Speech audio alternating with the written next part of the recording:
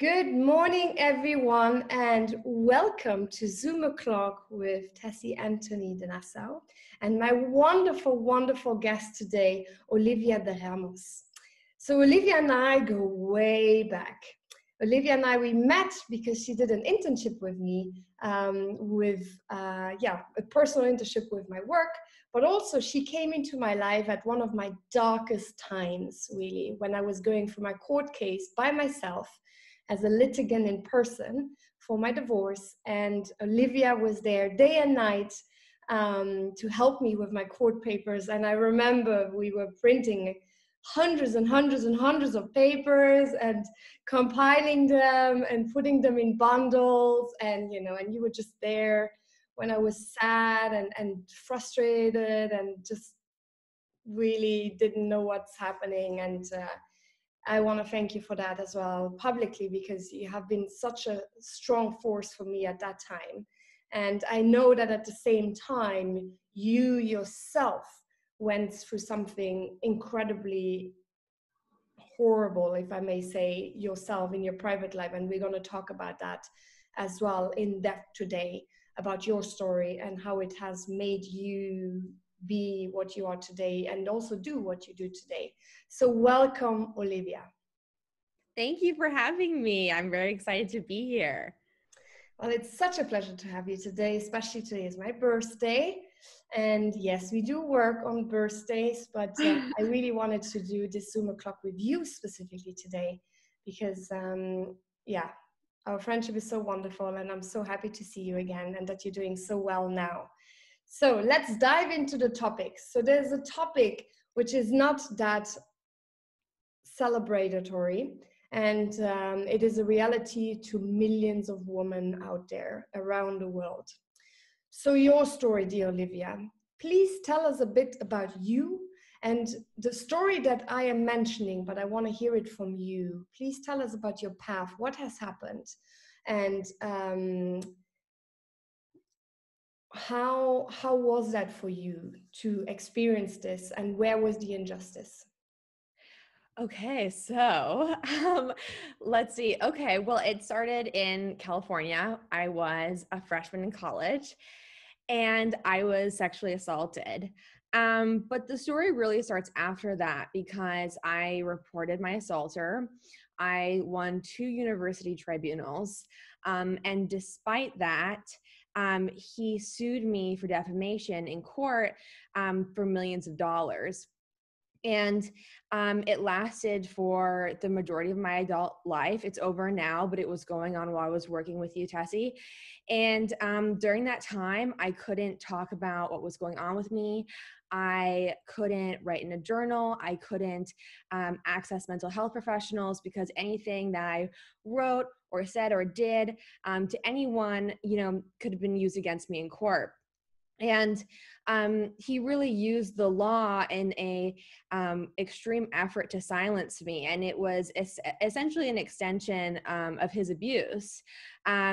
You can't get over a car crash if it hasn't stopped happening, is how I describe it. So, what was originally a sexual assault, which is bad enough in itself, was extended into years of trauma while trying to get through university, trying to start working, get out there in the workplace. All of these things became really difficult. And I kept waiting for the justice system, in America to protect me because I had told the truth. So I thought, they would say, you can't do this to her. This is unlawful. But apparently that's not a law. Like, it's not a law in the United States that you can't sue your victim in an effort to silence her. And so what I found out through this process is that this is an increasingly popular tactic for wealthy abusers to silence their victims. And it's so effective, so nobody knows what's happening. And I'm very lucky in that I could afford to defend myself. I spent upwards of $100,000 in legal fees. Most people in America or anywhere can't afford to defend themselves like that. And so they're often forced to sign gag orders. And I really learned the hard way that freedom of speech is, not the inherent right that they say it is. It's really seems to be, only something reserved for wealthy white men in America, at least. So, I've gone on to do some pretty great professional stuff as a result of that. But that story is really kind of what's led me down, the path that I am on today, and trying to, solve this problem, or at least talk about it, because so many people who experience it can't. And I'm hoping to change the law, at least on a state basis, because Donald Trump's in power right now. I don't know what's happening on election day.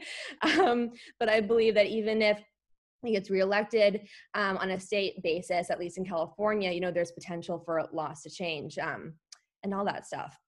So yeah, that's it in a nutshell. Wow, it's really terrible, and it's crazy that, and when you say it's, your question to the system, is freedom of speech really just for the wealthy, has made me think, because, you and I know a little bit what I went through in court, and, without going into details about my story, but I do agree with you that people who have money, they just have more rights. They just get away with so many things, and use the desperation really of other people. And also, as you say, the lack of resources to really get their way with gagging orders and other things. And I think it's just, it really breaks my heart to hear that you needed to go through that, specifically in America, which praises itself with the slogans, "We are proud to enforce freedom of speech for everyone."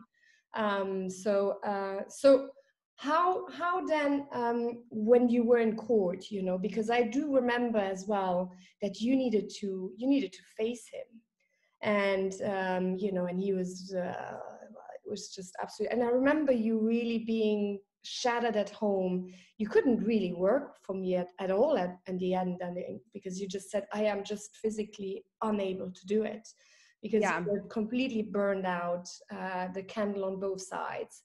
And it was just, they forced you to still interact with him. And how was that for you? And how did it feel at the end? What happened at the end? What came out at the end? So I'm kind of limited in what I can say. I can say that the legal process, it's not like it was in Suits. At first I was like, oh yeah, I can defend myself. I'm in the right. I'm going to have these witty, like Meghan Markle in Suits, she was always having those witty clapbacks, right? And I really thought it was going to be like that. Like they might beat on me, but I would be able to defend myself. I'm sure Tessy, that's not the case. When you have to prepare for these depositions, for months in advance, and you're constantly being questioned by your own lawyers because they're trying to prepare you for the horror of the other side deposing you, where you're on camera and they can ask you anything they want. They can insinuate anything they want. They can insult you. They can, bring up anything, your sexual history. They can imply that you're,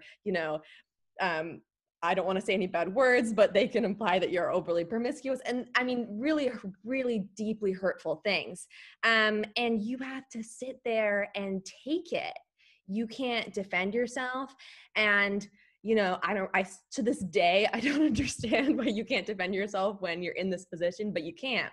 And so while, I never had to directly speak to him, his very, very expensive and aggressive legal team did more than enough damage. And that was certainly the point. And I want to say more. I'm just trying to figure out what I can, because, I can talk about what happened to me in general terms, but, I do have some limits, I think for obvious reasons. And, I didn't have to, he was as he was asking for millions of dollars. I didn't have to exchange any money. And it was resolved. But would I say that I'm trying to figure out how I can phrase this and not get in trouble. But yeah, it was resolved, and I'll leave it at that for obvious reasons. But I wouldn't say that the court protected me. Um, and I hope that people can read through the lines there.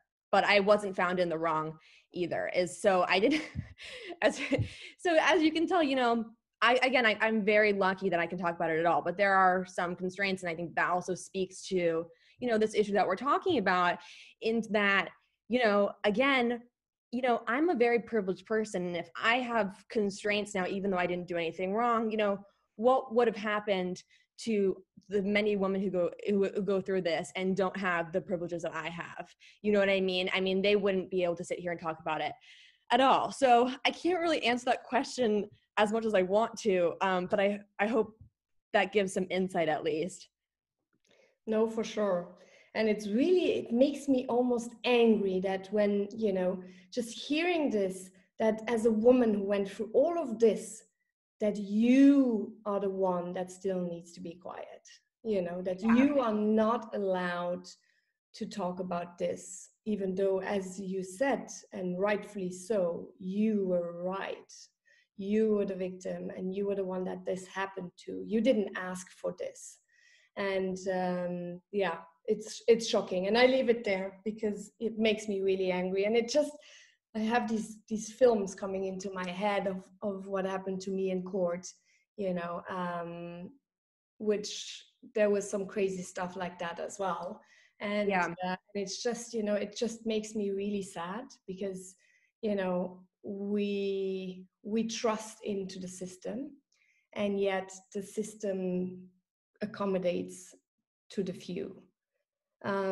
Which, sadly, let's leave it there, but this is sadly still what is happening in developed countries. So imagine how the women are feeling as well, and how they are being treated and misabused and shamed, really, for someone else's bad actions in developing countries, So I think your voice is really important, and you have my full support. I think you're absolutely incredible. You're so inspirational. You're so strong. You came out so strong as well. So now moving on where you are now, because I am following you. And guys, please do go and see Olivia's blog and her website and her publications. So she is the founder of a new magazine. So can you tell us a little bit about your new adventure? What is it? Why did you create it? And what is it there to do? So I was really thinking about this kind of towards the tail end of my experience that we just went into. And it was really when I realized that I couldn't find anyone to help me. I feel like that actually sounds so dark, but it was true. And I really had to get creative with how I was going to empower myself again, because the whole time I kept thinking the courts are going to re-empower me, or someone would help me. I would find someone who could help me. And, of course, my parents wanted to help me. My lawyers wanted to help me, but they couldn't stop what was happening to me. Right. And, if someone isn't experiencing it, there's only so much that they can understand. Right. So I couldn't find any of that. I couldn't find support from a medical person. I couldn't find support from friends, because again, the more I told other people, the more danger I put them in and myself.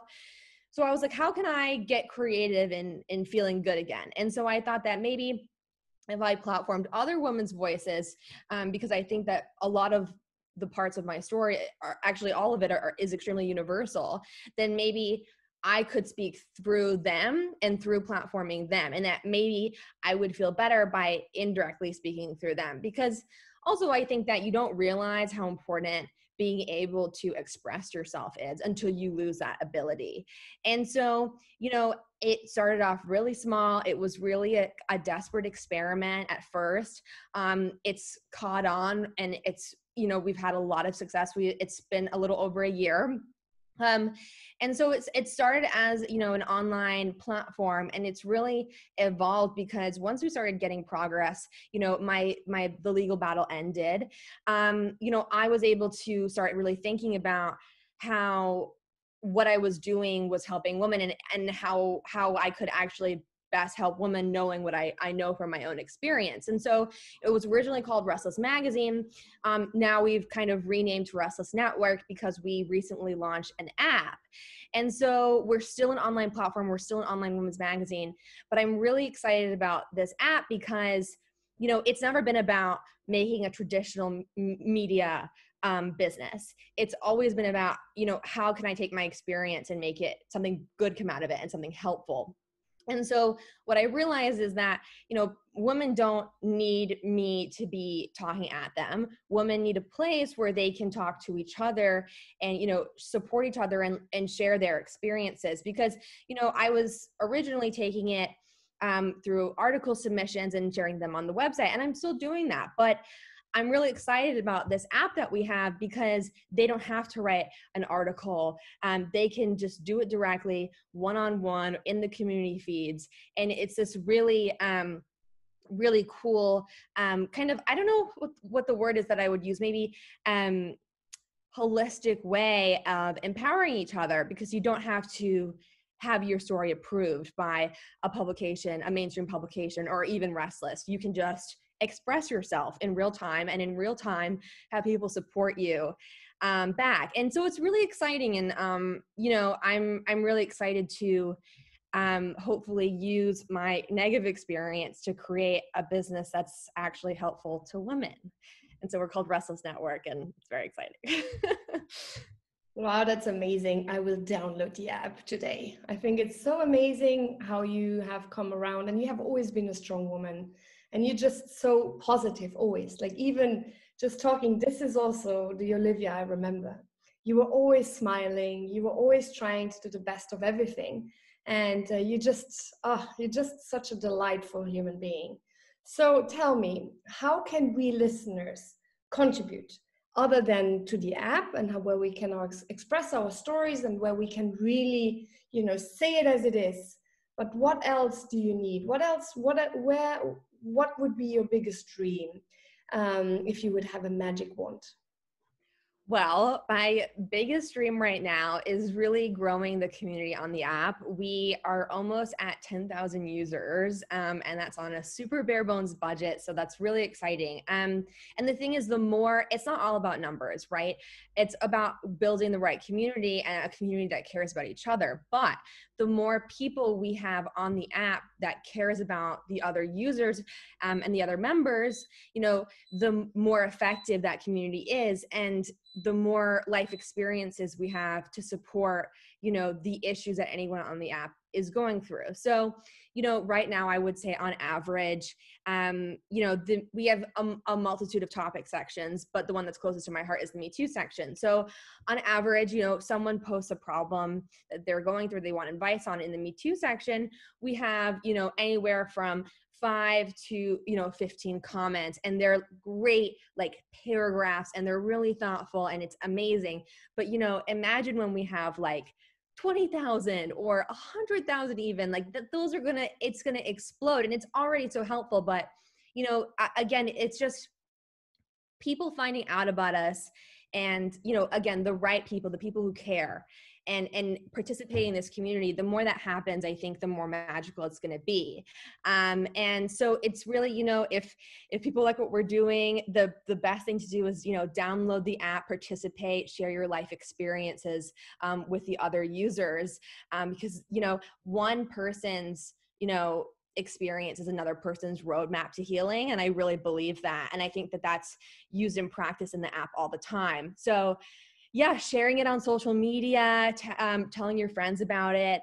Yeah, my ask is very low. Just download the app and discuss with other people and tell people about us. Well, that is fantastic. I will make sure I put the link as well below your video, and do send me it as well over WhatsApp, please. Yeah.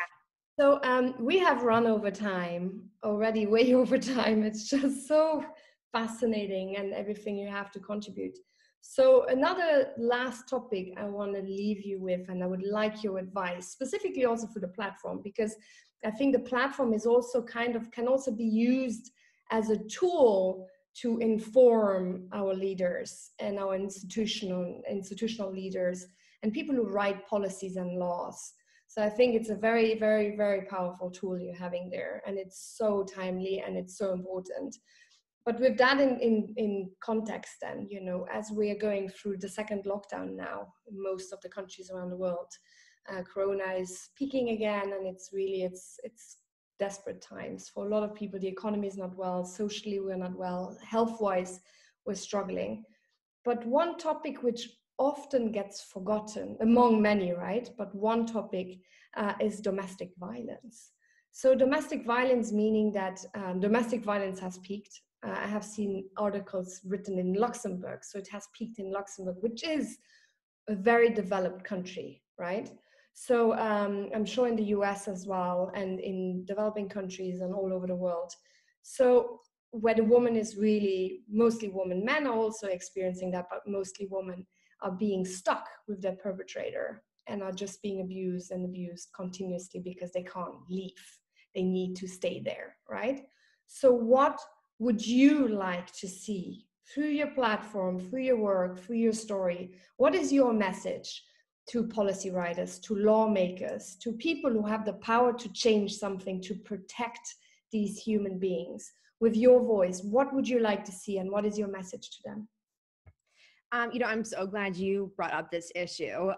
In the first lockdown, we had a writer talking about this exact problem. And she was talking about how the UK government did this whole social media campaign, and that's great, but there's no action behind it. And we don't want social media campaigns. Actually, we need action, right? We need specific policies in place. We need, safe places for women to be able to go, outreach programs. We need it to be easy for women to leave, right? And, I think that so many governments, not just the UK government, the American government as well. And, the only two governments I can speak to are the American and British governments. I now live in England. But so many governments really expect like the nonprofit sector or the private sector to protect women and to supplement their failings. And I think that that's a really terrible attitude to have when it comes to these issues. It's their responsibility, to protect the most vulnerable of our populations. And I really just don't think that that's a priority for them. It's ever really been a priority for them. And I think that they really need to have an attitude shift and not just give themselves a pat on the back when they produce a viral media campaign. And hey, I run a media platform now, so I know that media can be extremely effective, but I also know its limits, right? Because I see women on the app all the time talking about these kinds of issues, and there are things that Restless can do to help, but there's only so much we can do because we aren't the government, right? We don't have the funding that they do. And I see us as hopefully, a balm to these many issues until the government really steps up to the plate. So I really think that it comes down to action that I really don't see from them yet, from really most governments. I'm trying to think of an exception. I don't have one. No, you're right. Absolutely. Another topic that just came to my mind, which I think is really important as well, is, and it was shared by a lot of care workers in the hospitals, for example, where people said, now for the second lockdown, it's enough clapping. We don't need clapping. We don't need campaigns. We don't need planes flying over with the national colors to say thank you to the NHS or other care workers. We need money, we need resources to accommodate what we need to take care of the sick. And, maybe if someone is listening who is working in that, instead of clapping and putting a video on your social media that you're clapping for the NHS, taking the UK as an example, maybe each person who claps can donate a euro or a pound. I think that would go a long way, and I think that would be much more needed. Just to go with your point, the words are great and the social media campaigns are fantastic to raise awareness, but there needs to be actions behind it attached as well. And I hope that as well for that topic on, how to accommodate the sick, because we are going into the flu season as well. And Corona, you can get Corona while having the flu. So you can have the double illness. And the hospitals are preparing. It's really terrible, right? Like in Luxembourg, my mom said yesterday she was in the hospital for an MRI, And she said, you know, the hospital's psychiatry ward, for example, is now being considered to be built into spaces for the sick. And I think, you know, we really need to brace ourselves, but we also need the funding. So, Yeah, you know, that you know, as we said, you know, maybe instead of clapping, donate to your local hospitals, because they need the money more than the clapping. definitely. Yeah, I think we leave it there because we could talk forever. I think you're just an amazing human being, Olivia, and I'm so blessed to have you in my life. We will talk offline definitely more. I will share the link of your platform, of your app, and your bio for people to reach you as well. And I cannot thank you enough for speaking up the way you do with such elegance and positivity and strength, because millions of women need that. And you are doing exactly that. So thank you so much for the work you do to make a difference in the community you live in and around the world. Oh, thank you so much, Tessy. That's such lovely things to hear. I really appreciate you having me. And, you know, in turn, I've learned so much from you, and I'm such an admirer of you as well. And yeah, so lucky to have each other in our lives, I think. Absolutely. So to more woman empowerment, woman with woman, and we keep speaking offline. You definitely have my full support, and I'm sure a lot of people who have listened to this will come back to either you or me to wanting to hear more. So be ready for that. And until we meet again, I send you much love. Stay safe and healthy, and thank you again for your time. Thank you so much, Tessy.